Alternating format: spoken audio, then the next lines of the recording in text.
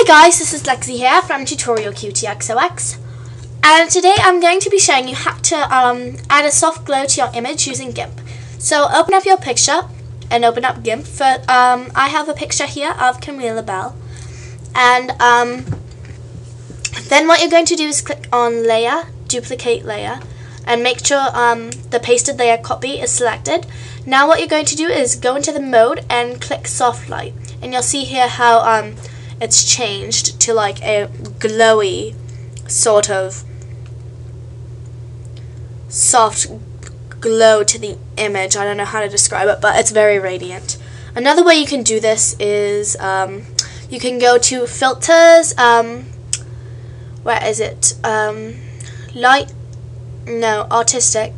Soft glow, and kind of set like the radius and the brightness to whatever you want it to be, and click OK, and it'll add sort of like a soft glow to the image as well. So whatever you like better, you can do. I like both of them, but it's really based on personal preference, and they all look different on the photo.